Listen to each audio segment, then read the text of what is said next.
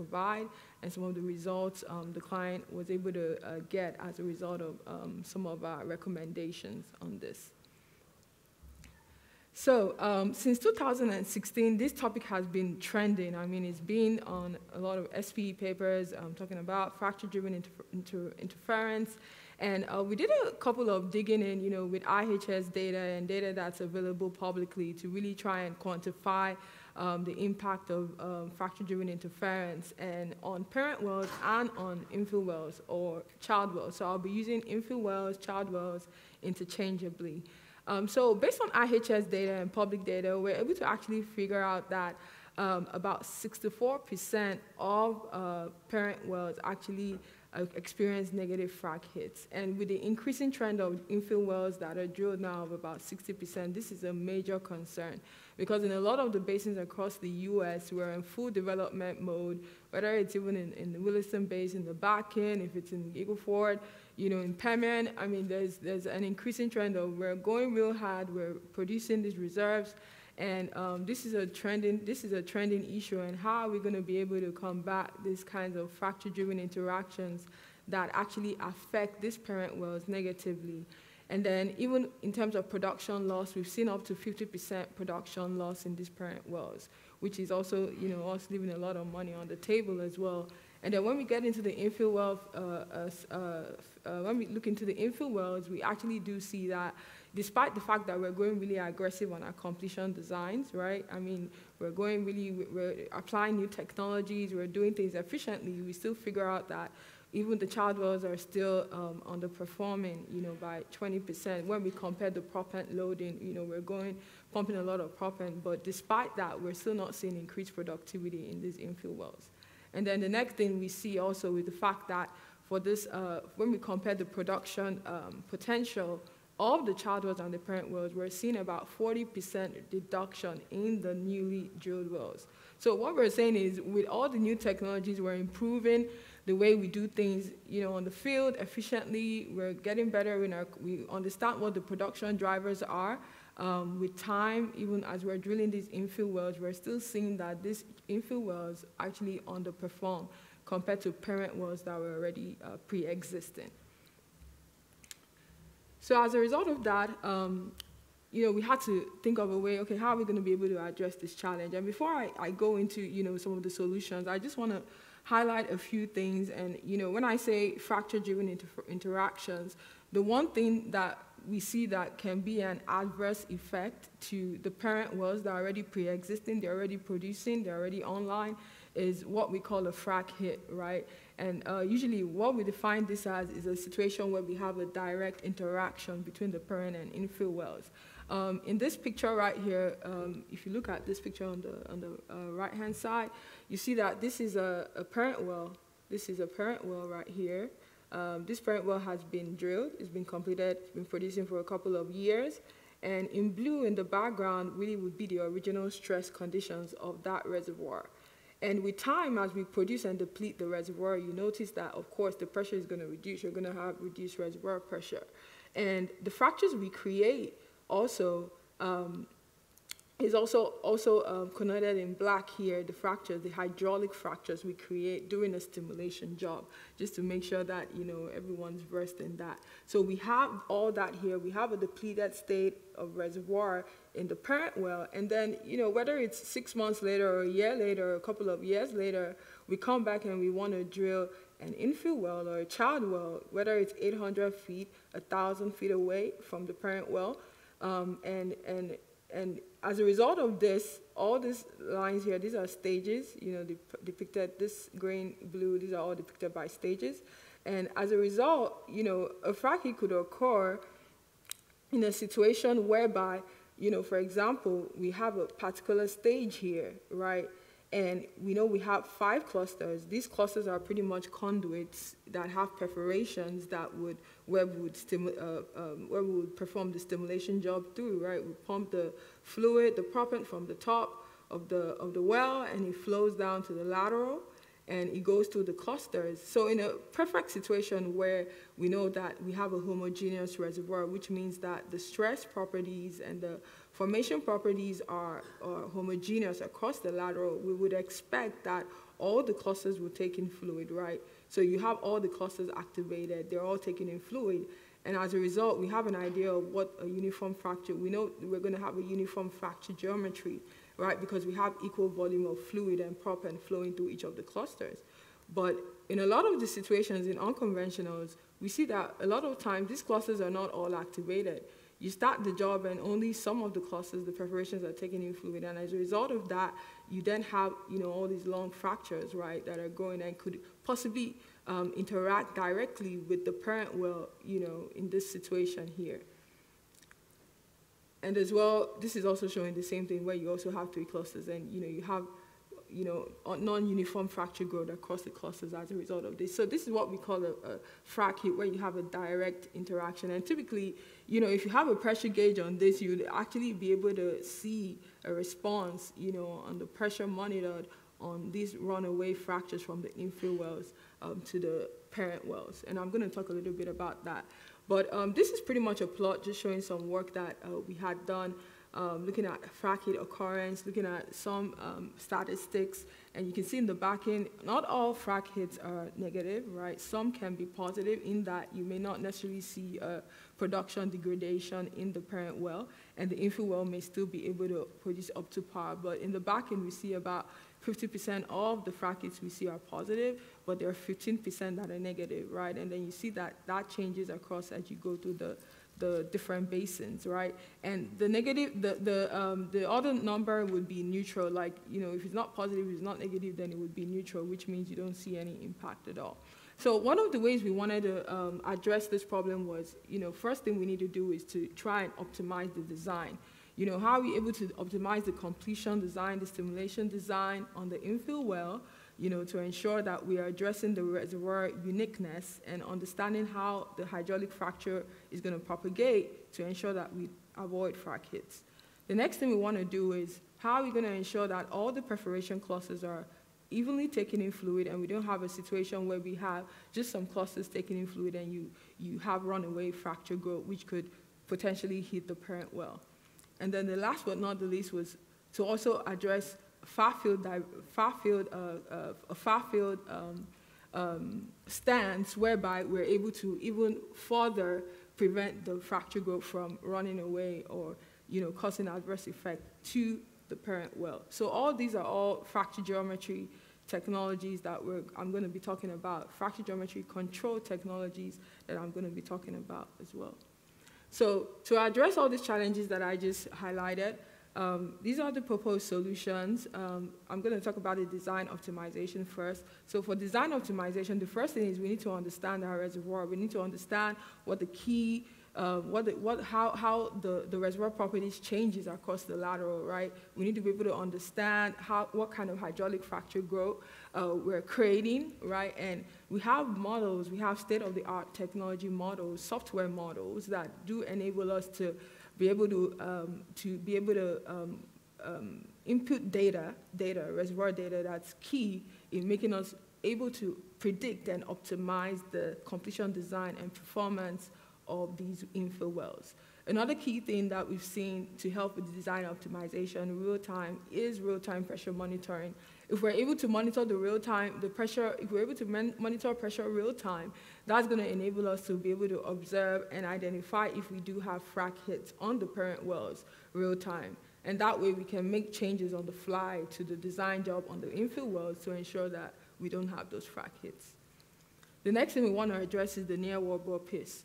For the near wellbore piece, how do we ensure we have improved perforation and efficiency, that all the perforations are easily taking fluid equally and there is no fracture runaway growth to the offset to the parent wells.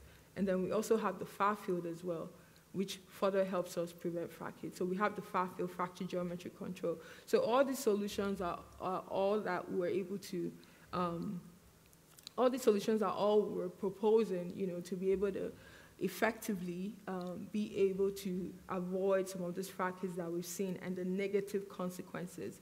And now I'm going to go into the case studies we were able to deploy in the Williston Basin.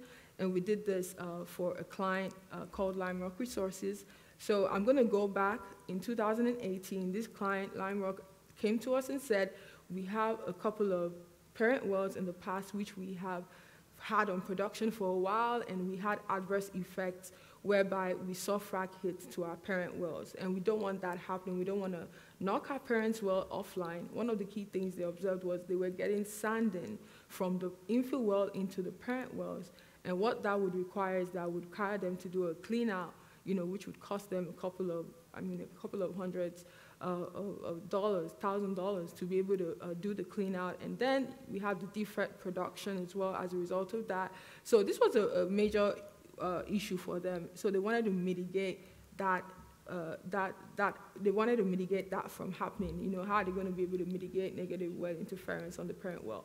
So here we have a test pad, and the idea here was to, it was the first time the client was going to do this or deploy our technologies in this way. So, they wanted to go a little bit conservative, right? So they had a pad here where you have 3 wells, you have a parent well right here in the middle, and then we had a child well, number 2, which is only 800 feet away from the parent well. And then we had another well, well number 3, which is 1,300 feet away from the parent well. So the parent well had been in production for at least 7 years before the infill wells came in. So, the results were almost on a depleted state, but at the same time, you had, a pressure sink for sure around the parent well. And I've highlighted some SPE papers here because all this work is published. So if you want to, get more details, you're definitely ready. You're more than welcome to read those papers. But as a result of the pressure depletion in the parent well, after 7 years of production,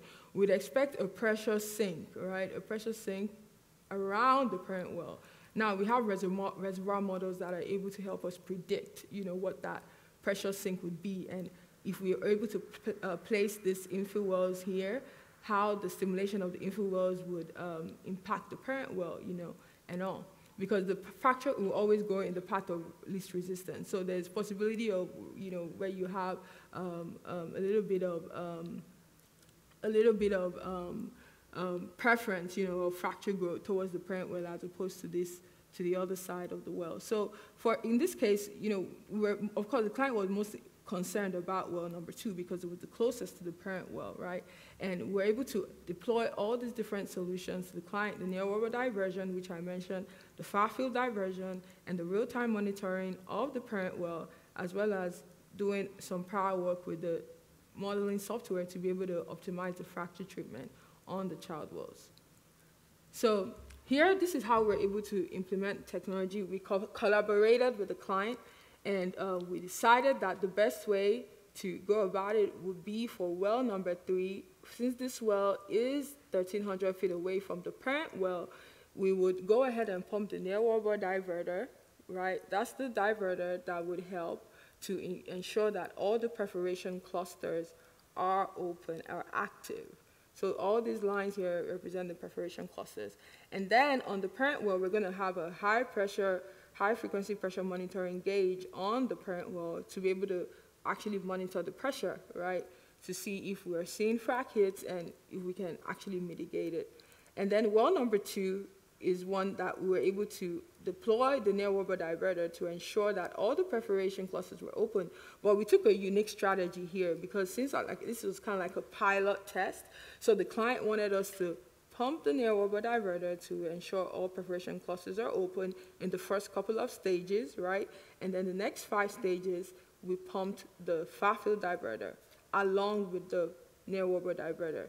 And then in the subsequent stages, we only pumped the near-wellbore diverter, and we continued that sequence along the wellbore. And the idea here was to be able to help us really understand, how these different technologies were performing based on the pressure that we're monitoring on the offset well.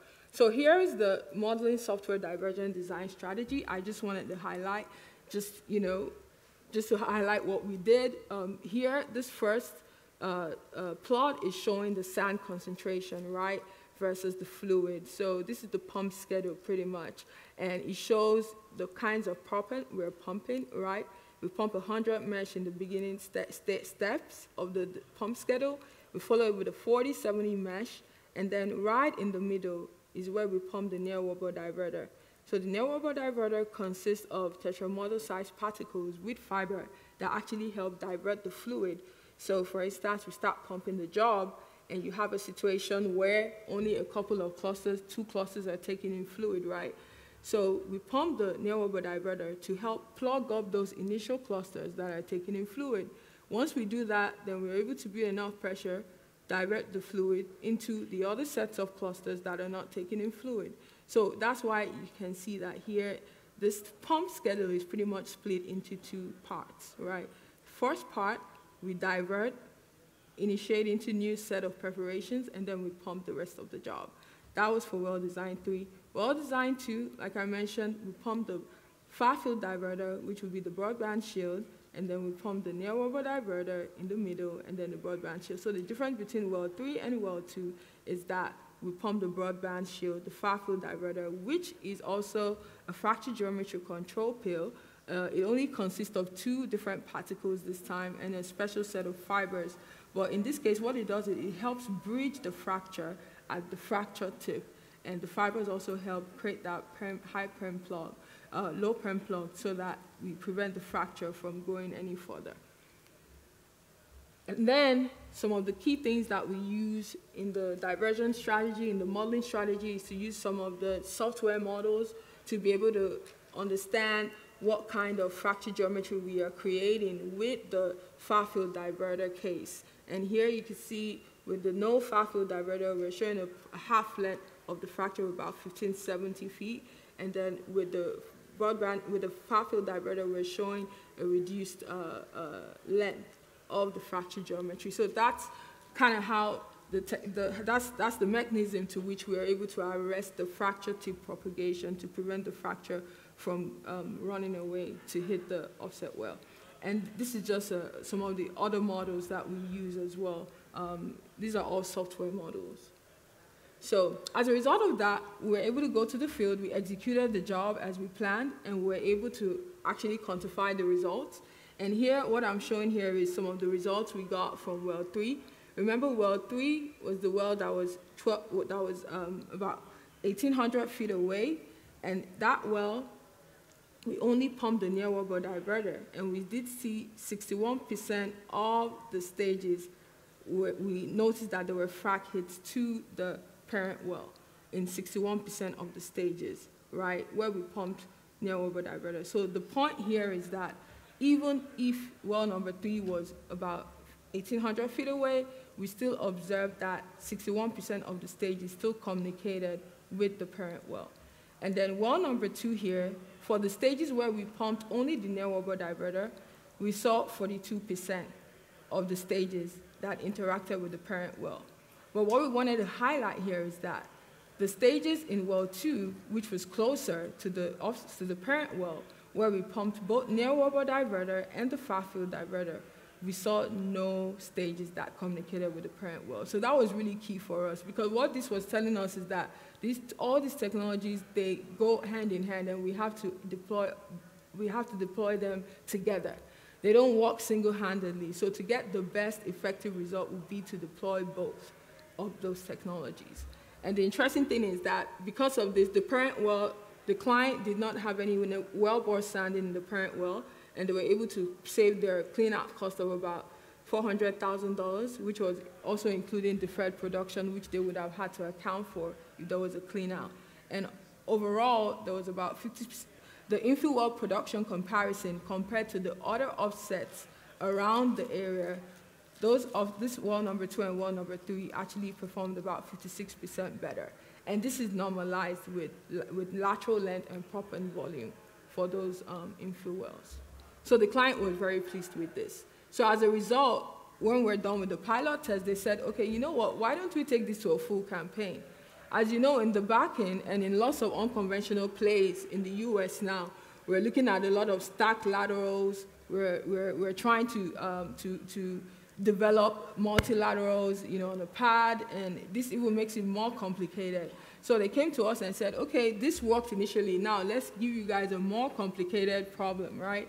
So here in this case, you can see that we have red wells. These wells in red are all the, I'm sorry, I didn't realize that. Yeah, that wasn't that way. I don't know why it's showing up there now, but I was just trying to explain it as best as I can. So the red wells, you can see these wells are all drilled in the Middle Basin.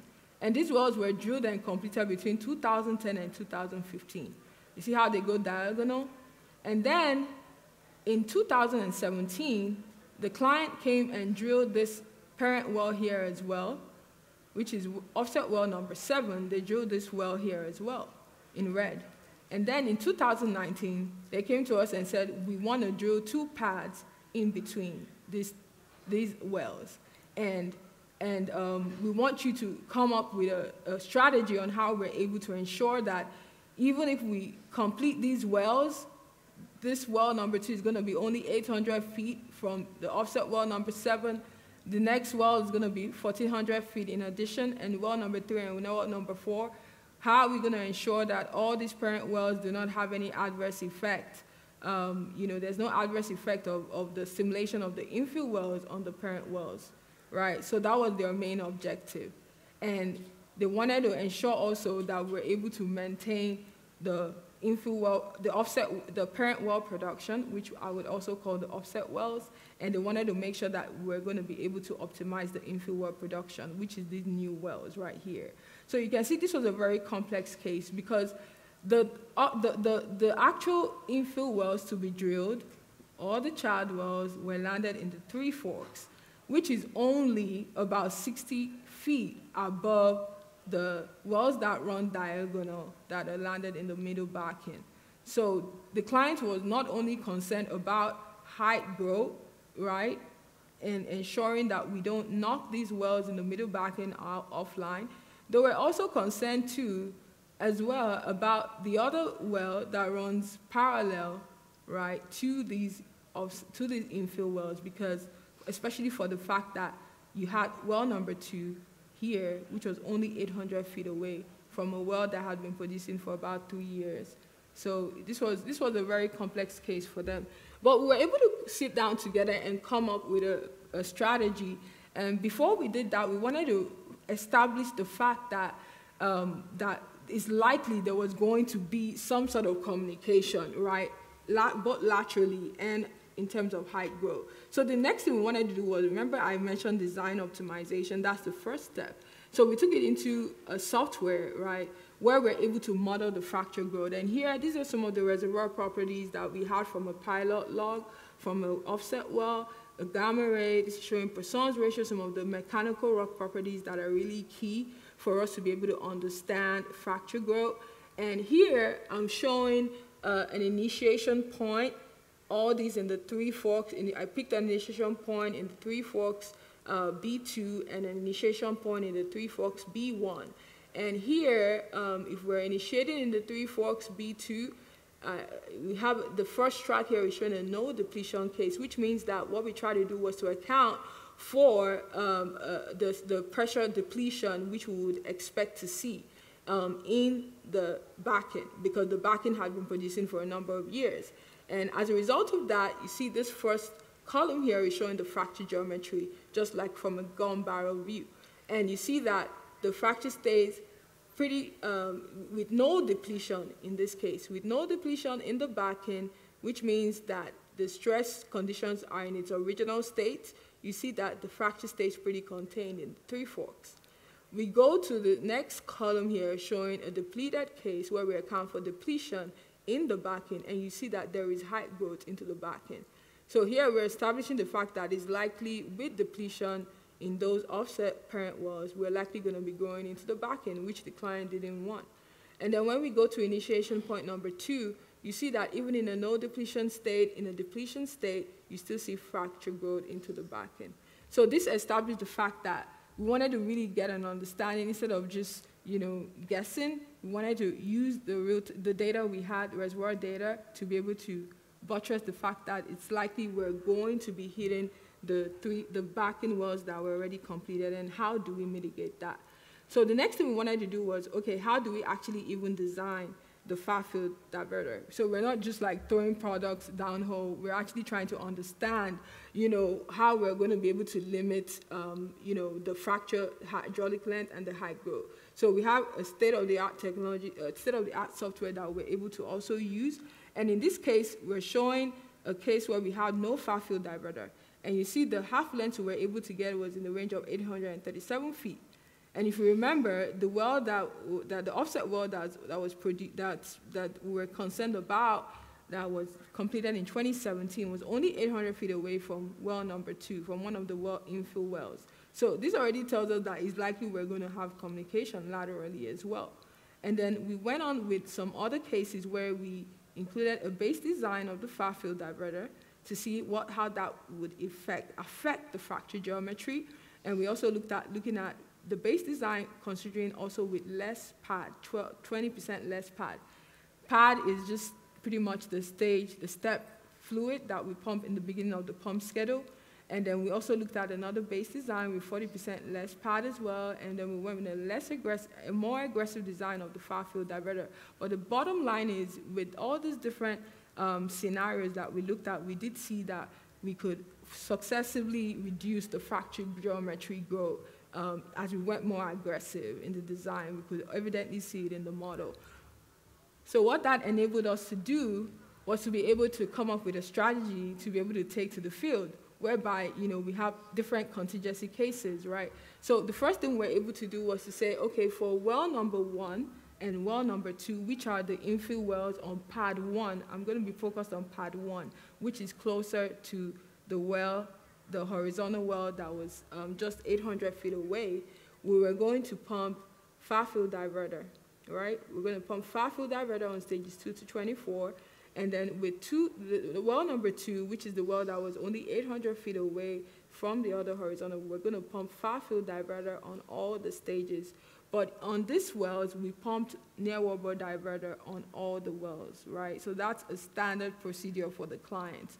Remember, near wellbore diverter is for perforation efficiency. Far field diverter is to help us bridge at the fracture tip to enable us to prevent fracture growth, runaway fracture growth.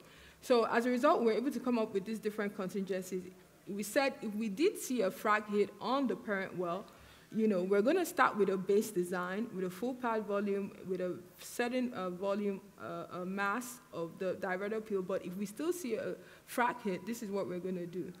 If we still see a frac hit, this is what we're going to do. So this is one of the real good things of having that real-time pressure monitoring, because what that does is it helps us to be able to actually optimize the job on the fly, real time. We don't have to wait till after the fact. We can make changes on the next stages as we go based on what we observe. And this is pretty much a similar plot to what I showed earlier, where we pump the near wellbore diverter in blue in the middle, right, to make sure we're increasing our perforation efficiency, and then we pump the far field diverter, in the beginning of the treatment.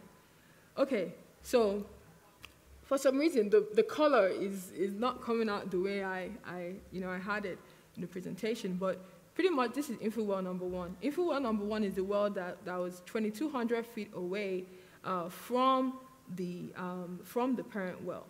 And in this case, if you see yellow, if you see blue, green, yellow, and green, which means that we didn't see any frac hit. Frac hit will be indicated by red.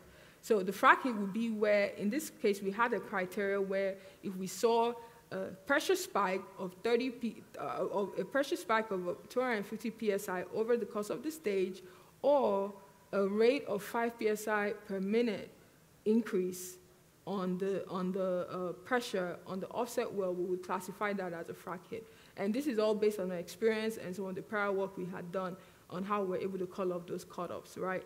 So here in well number 1, remember well number 1 was only 2,200 feet away, was about 2,200 feet away from the other parallel horizontal well, and there was no frac hits observed here. If we go to well number 2, remember well number 2 was the well that was only 800 feet away from the parent well that was parallel. And you'd notice that there's some, I'm sorry, I don't know why the colors are not coming out right, but here we also have yellow, green, and red.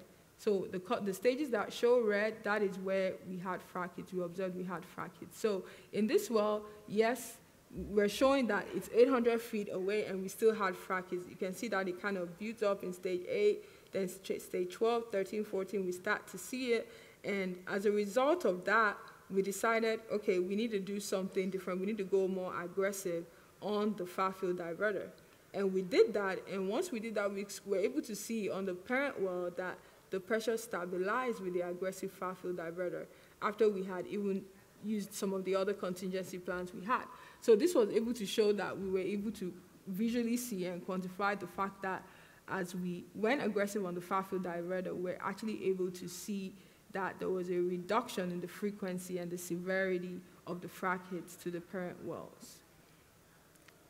So once the job was completed, then we were able then to now really look at the production results, because we must not forget production, because that's one of the key things the client uses as a way of really being able to quantify if we were able to achieve our objectives.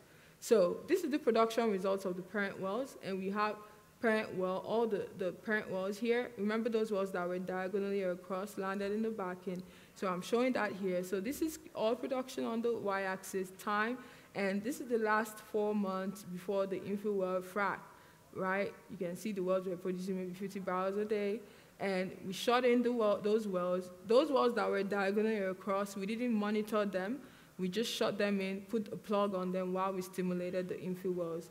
So you can see that 4 months after the infill well refract, you see that we actually didn't have any adverse effect on production. Instead, we saw a production uplift on those infill wells that were diagonally across, which was, a good one for the client. And even within still about a year, almost, well, not a year, but about half a year later, you still see that we're able to still even maintain and see the production stay put for the most part. And then this is just looking at the results, just on a different chart, but we are seeing on average about 118% production uplift for all the parent wells, which was a good deal for the client. They were happy to see that they didn't suffer any loss, unlike in the past where, they'd see an issue or see production loss with the production. Another thing here too was to also see how are the infill wells doing. Remember I said that we found out that on average in most unconventional reservoirs in the U.S., about 40% of the infill wells do not produce up to par with their counterparts, with their comparable parent well. So here we're able to look at pad 1. Pad 1 was where we were able to do the real-time monitoring with the parent offset well that was parallel across, and pad 2 was also on the other side of pad 1. But I'm just showing the results of the cumulative oil production at about almost a year. And you can see that compared to the parent offset well, this is similar completion design, everything, that the pad 1 only performed about 10% less than the parent well. So with us using the near wellbore diverter, using the far field diverter, that really helped in ensuring that we keep the infill well production up to par with the parent offset. And then for pad number 2, it did 18% less than the parent well. But there were some other offset wells that were not the client's wells that were around pad well number 2 that we had really no control of. So this was very, very good results for the client. They were very happy to see that they were able to maintain, in fact, supersede their offset well production, parent well production, and then maintain infill well production. So I just want to highlight again, these are the key solutions that we use to be able to achieve and mitigate well interference between the parent well and the infill wells, and we're able to also maintain production within reasonable expectations of what we'd expect based on the reservoir production performance or reservoir production potential of the reservoir. So this pretty much rounds up my presentation, but I also want to state that for this project too, that the client also saved about $5 million on clean out costs. So all their objectives were met, and they're pretty happy, and we're trying to do this for other clients, to other operators. So if you're interested, you could definitely reach out to me, but I'm willing to take any questions that you may have. Fluke, what we've seen on some operators that they're frac protecting those parent wells. Maybe they're going in and actually refracking the parent wells during this infill program, and maybe they're injecting 100 to 200,000 barrels of water, fresh water typically, into the lateral itself. Have you done any comparisons to see if diverters are better or if just frac protecting the well would be better? Right, that's a very good question, Bill, because actually the client had tried frac protecting the well before by injecting fluid, and it didn't work. They were still having to clean out the well bores. They had tried that before they approached us, you know, to be able to deploy the diverters. So in this case, we didn't even need to, the client didn't even need to pump any fluid to pressure up the reservoir, you know, before we deployed the near wellbore and far field diverters. But that being said, it also depends on where you are. We also have cases in other basins where we've used both together, where the clients would charge up the reservoir with fluid, 100, 200,000 barrels of fluid, you know, to protect the parent well, and then we would still pump the near wellbore and far field diverters on the infill well. So it depends on the reservoir, depends on the severity. Just like, you know, I shown in the plot, there are some basins that are more severe than others when it comes to negative frac hits. So sometimes clients would combine different approaches, right, to ensure that, you know, we're able to mitigate the well interference. Well, thank you very much. You left us with some very valuable information. Okay. Thank you. Well, thank you.